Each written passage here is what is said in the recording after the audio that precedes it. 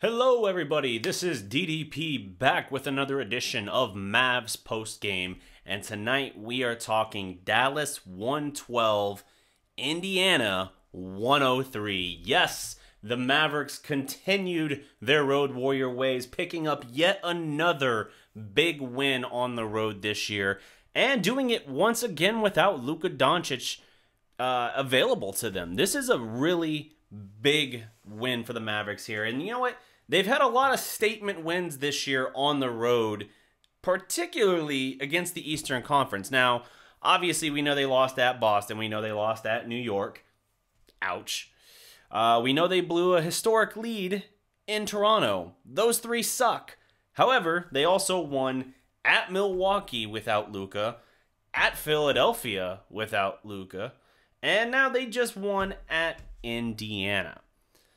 This is an Indiana team that's still pretty good. And they got Victor Oladipo back recently. And let me check this here. Now, he's still working his way back in. He didn't have a great shooting night, and he came off the bench for them, but he just came back. Point is, it's a guy that can give them a bit of a lift. And before his injury was like their best player pretty much.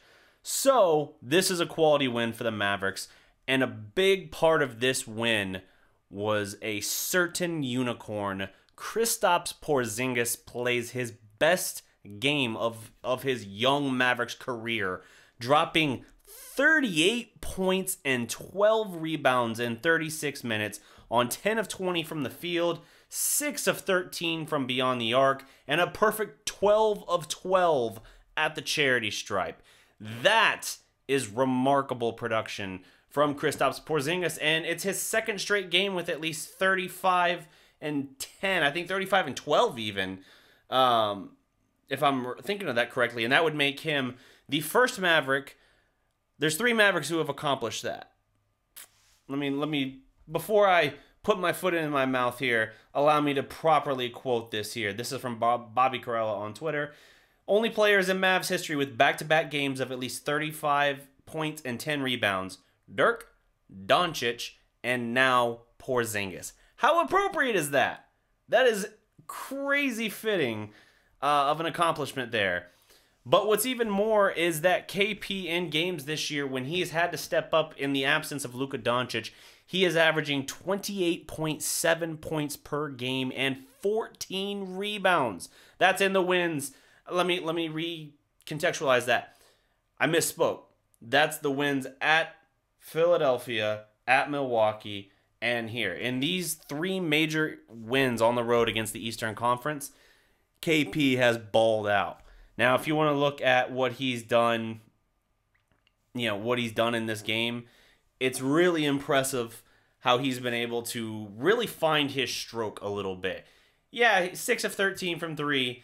You knock down 6 threes, that's pretty impressive, but his shot was there. His shot was falling. He had 20 points at halftime. He had like 11 of the first 20 for the Mavericks as a team. He was hitting threes early on in this game, and it really opened things up for Dallas.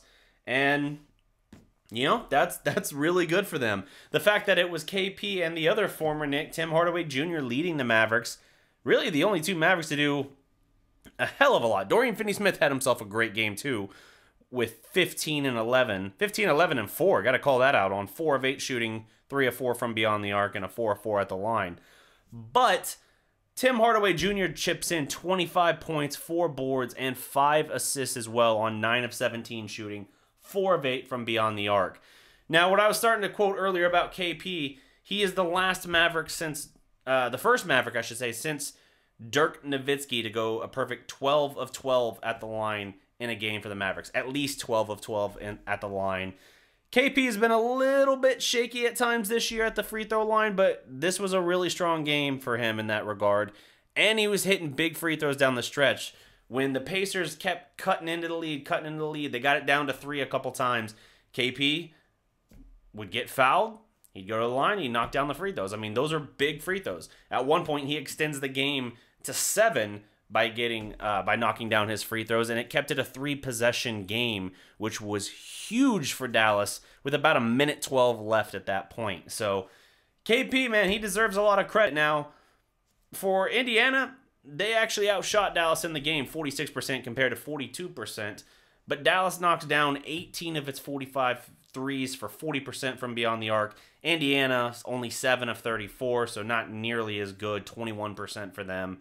Free throws, Dallas 22 of 23 as a team. In fact, I'm now interested. Who missed? Jalen Brunson missed a free throw. That's the only Maverick to miss a free throw in this game. 22 of 23. That is what you have to do in these big games on the road. You have to be able to knock down critical free throws.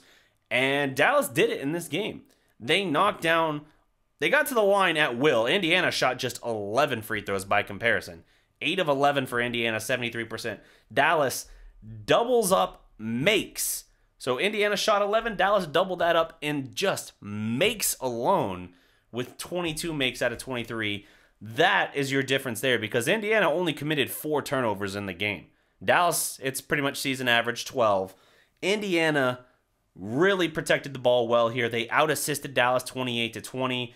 Dallas wins on the glass 51-40, including 12 offensive boards compared to 8. Indiana, though, gets 6 blocks compared to 2 for Dallas. Much more. Indiana 7-3 in the steals department.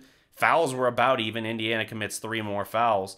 I mean, this is really a game about the three-point shooting and the free throws. The free throws were a major one. KP, fantastic game. His best scoring game as a Maverick. 38 points. He's rolling right now, and that's really, really cool to see. I'm rejecting all notion of people saying this team is better without Luka because no the hell it's not. What you can say is Luka and KP, we still need to figure that out a little bit. I understand we've had about 50 games now, but we need to figure that out a little bit because when you get the two of them working in lockstep, this team is going to be nigh unguardable because KP, as good as our team has been at times this year, KP has largely operated as the Robin to Luka's Batman here. If KP can roll this kind of production out, he's basically, you know, a different he's a different Batman at that point. It's Batman 1 and Batman 2, or it's the Dark Knight and it's you know, I was going to say the Christian Bale Batman. When I said Dark Knight, I was thinking of a different I guess I was thinking more so of Batman animated series, honestly. But regardless, you get the idea. This is a team with a very high ceiling. And when they play up to that level, they can beat anybody. When they don't, it can be a little hard to watch. But this is a team that's young and has particularly young superstars, and so they're going to have to learn how to do that. As I mentioned earlier, in those 3 key wins on the road in the Eastern Conference, at Milwaukee, at Philadelphia, and now at Indiana, KP has been averaging over 28, nearly 29 points a game. Now, my prediction coming into the season, it looks like a bad prediction right now because KP, I don't know his average off the top of my head. It's probably something like 17 or so. I predicted KP would actually lead the team in scoring going into the year. I figured that KP would be around 26, 27 points and that Luka would be sitting around 23, 24. But that was with the assumption that Luka would be more of the distributor, whereas he has still largely remained option 1A in terms of scoring. So I get it, but I think you can bring up that KP number for sure, because if you look at the number of shot attempts he's getting per game, if he just starts hitting 2 or 3 more shots per game, that 17 is going to turn into 24, 25 points instead. So big possibilities there for this team. I'm very pleased with all of that. Shout out as well for the Pacers. He finally got his long-term deal before the year started, but it was a guy that I said I would basically sell, not the farm for, but I would definitely give the world nearly for. I love Domantas Sabonis. 37 minutes for him, 26 points, 12 rebounds, 9 assists, a near triple-double from the young kid, and he's 11 of 18 from the field. He's got range. He can stretch it, and he only shot 1 3 in the game, and he missed it, but he's got range. He can stretch the floor. He is... I understand that Victor Oladipo was the prime prospect they got in the deal with Oklahoma City for Paul George a couple years ago. But real talk, now that Oladipo has had this injury, you know, hopefully he can come back and be kind of the player he was before it. But Sabonis is damn good. Like I was actually as a casual OKC fan, I was actually a little disappointed to lose Sabonis because I really saw something in him in his year in Oklahoma City. And yeah, now you see him what he's turning into, and it's kind of impressive. It's kind of a guy you'd like to have on your team, but it is what it is. Miles Turner, sounds like he might be potentially on the trade market here soon. 11-5 from him, not nearly as memorable. That's 34 minutes and 11-5. That doesn't grab me very much. But very balanced scoring from the Pacers. Pretty much everyone who played in this game gave him at least 6. And, you know, they're a good team. I still stand by that. Let me see here as I check now. We were only a half game up on the Thunder coming in. The Pacers are the 5 seed. Basically the same record as us. They're 31-19 now. The Mavericks now are 31-19 as well. But the Mavericks sit in 6th place in the Western Conference. A half game behind the Rockets once again. So we'll see where they stand there. Oklahoma City is still breathing down our neck, though. For the moment, we got a full game lead, but OKC's not playing tonight, I don't believe. So we'll have to keep an eye on that. But this is a quality win, guys. Enjoy it. Enjoy it. I'm going to do my best to keep giving you these post games as often as I can. As I've said before, I am juggling a full-time school schedule and a full-time work schedule, and still trying to do this kind of side business on whatever limited free time I have on top of that. So that's going to do it for my time, though. Don't forget to like this video, leave a comment below, subscribe to the Dallas Prospect, and until next time, every legend was once a prospect. Peace. Thanks, I hate it.